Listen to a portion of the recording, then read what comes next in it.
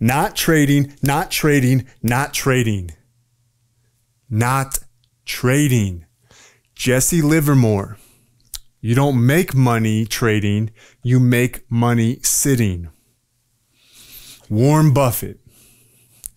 The market is a place where wealth transfers from the impatient to the patient. Bruce Lee. It is not about accumulation, but elimination. The path towards culmination ultimately leads to simplicity. Now, I know you've heard most of these quotes, so I may be just repeating them for my own sake. Nevertheless, this concept, I'll clarify in a minute, is what pulled me out of my drought this year. I wasn't making money, I wasn't losing money, but I was leaving major money on the table by deviating from my plan, mind you, not because it hit my TP and kept running, but I was cutting my winners early. That's a scarcity mindset. Some call this P&L watching. This was clamping my energetic capital as well. Oddly, it was a loop, a vicious cycle, because I was still thinking about my last trades, so I felt a sense of less than my best, less capital than is ideal. I made less than I could have. My energy, therefore, began to become less than, because my thoughts said less than. So my energy began to feel less than because my thoughts were consumed with less than. Now, I don't want to make this video short and sweet, or I do want to make this video short and sweet. So the essence of successful trading really comes down to not trading, knowing when to not take a trade or to scratch one that you're in.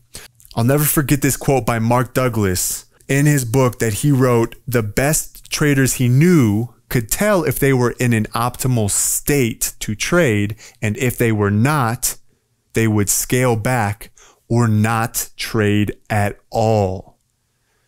The best words I can put to this is my aim is solely to eliminate the trades that I don't belong in. I could rant on the why and the how of this forever. Instead, I'll say this. For me, this is a mindset that is metered, patient, ambivalent to the money, balanced and unattached to the outcome. You have to find this state on your own, and sometimes it requires not trading for a while or meditating at length for 1+ hour a day. Perhaps going on a camping trip and detoxing from tech. I don't know how you'll find it, but you know it. You've lived it. It is the essence of who you are. So I know it when I'm in it. You will know it when you're in it. And if you're trading in it, your outcome will verify that you are in the right state. What you can do is look back at your individual trades. Look back at the ones you know you weren't supposed to be in or hold on to. Essentially, anywhere you made an error that deviated from your plan, then calculate your P&L as if those trades weren't in there. I guarantee, like mine, that P&L would be one you could take to the bank or to the Lambo dealership if you're a simp. I mean, if you're watching my channel because you want a Lambo, please unsubscribe. That's scrub. That is scrub. That's not what this channel is about. That's not what this channel is about. This channel is to reclaim our birthright of freedom through our finances within this corrupted fiat game that we were born into as indentured servants, and ultimately help those around us break free. So first become Neo, then become Morpheus and start unplugging people from the matrix. And in order to do so, we must remember why and be motivated by those we love most.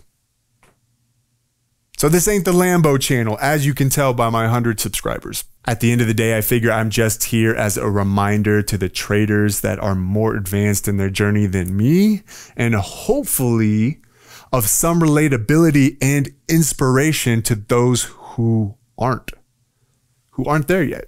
Either way, stay balanced, my friends. Pieces. Pieces. Pieces. Pieces.